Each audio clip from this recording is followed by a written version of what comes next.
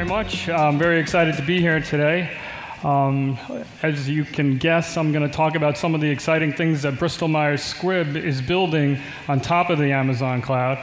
Certainly, everybody wants to speed the time or reduce the time for deploying server environments. We have a very large internally hosted grid compute environment. We're hoping that we don't have to keep adding servers to it, so we'd like to extend that capability into the cloud. Overall, we are following an asset reduction strategy. We also know that for our users, we're going to be hosting research data, so we have challenges about what we can do hosting in the cloud and gaining the necessary internal approvals for being able to move that type of data externally. So when we think about how we're going to get data in the cloud, we had to decide on an architecture that was going to be secure.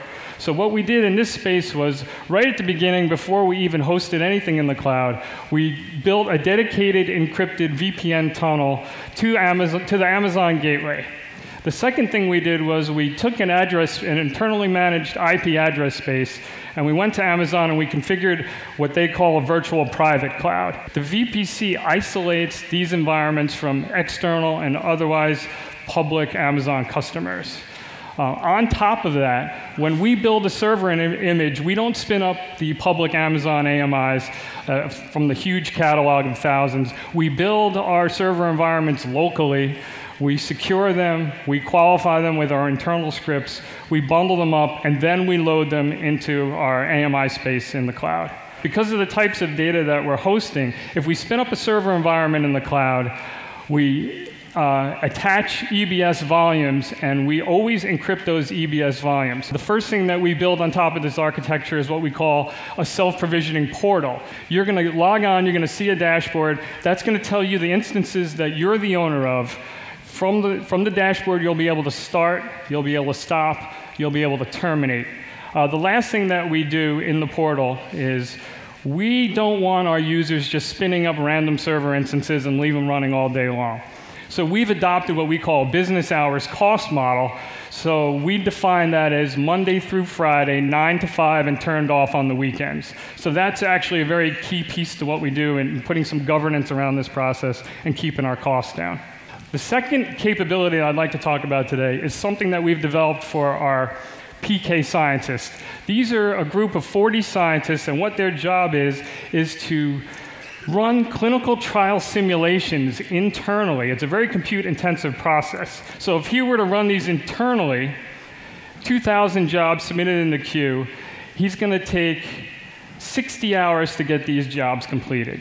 If he just simply opens up the web page, throws the same 2,000 jobs into the cloud portal, he's going to spin up 256 servers, 2,048 cores, and he's going to finish the same amount of work in 1.2 hours. And he's not going to bother any other scientist who's trying to get their work done. This all gets done at a time savings of 98% and a cost of $336.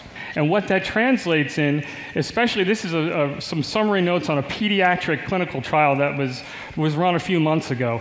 We can reduce the number of subjects in the clinical trial from 60 to 40. The length of the study is reduced by almost a year, and the cost savings is rather obvious, as this is a very expensive part of our business. Because of the compute capacity that we're able to derive from Amazon, we can now hand out dedicated compute environments to our PK scientists. As a result, they can, instead of being able to run hundreds, they can now run thousands of clinical trials to prepare these optimized design runs.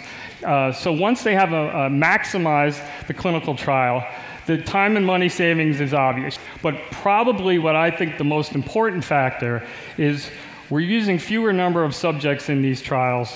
We're optimizing the dosing levels. We have higher drug tolerance and safety. And at the end of the day, for these kids, it's fewer blood samples.